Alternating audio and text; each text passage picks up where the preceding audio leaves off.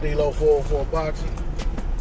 Alright, y'all, I'm out here in traffic, going back and forth from the paint store, doing a little project at the house. But anyway, just got a chance to check my comments and stuff on some videos I dropped today, and I just want to follow up and say a couple things. Alright, when it comes to that when it comes to that Bud Crawford Kell Brook fight, I said when the fight was first, announced, and that video still up on YouTube. If I remember, I'll actually attach it in the comment section of this video. And I've said it more than one time. But one thing I said was the best man, the best fighter in that fight is gonna win. And I said, and they deserve full credit. I'm not talking about no extra credit.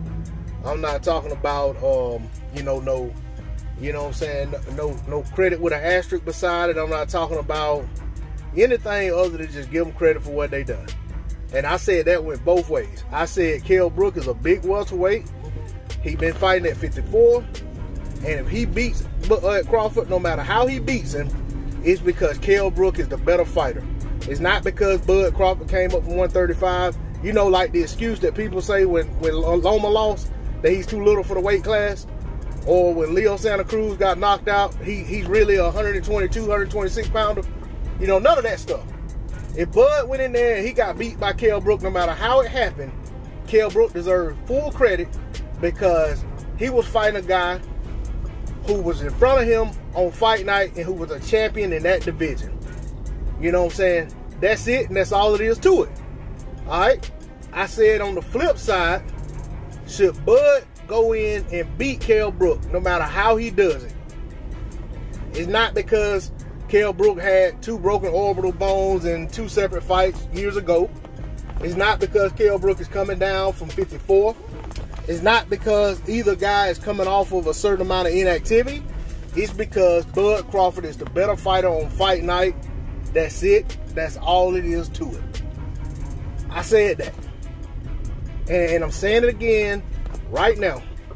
Bud Crawford won that fight, quite frankly, because he's better than Kell Brook.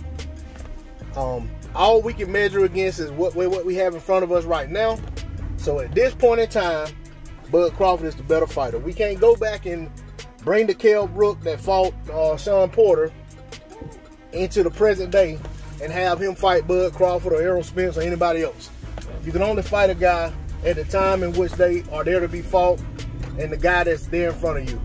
It's no different than Errol Spence. Errol Spence tried to get the fight with Kell Brook prior to Kell Brook going up there to 160 and getting his orbital bone broken.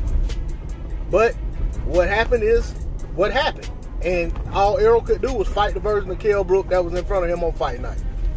So the same thing applies to Bud. These guys deserve credit for what they done. Kell deserved credit for what he done in the fight. But unfortunately for him, what he did was not good enough to get the win. Just like when he fought Triple G, just like when he fought Errol Spence Jr. He had good moments in the fight. He was doing good work. And quite frankly, he was winning the fight until he wasn't. And that's just the way it is. But that doesn't take away from, anybody else's win.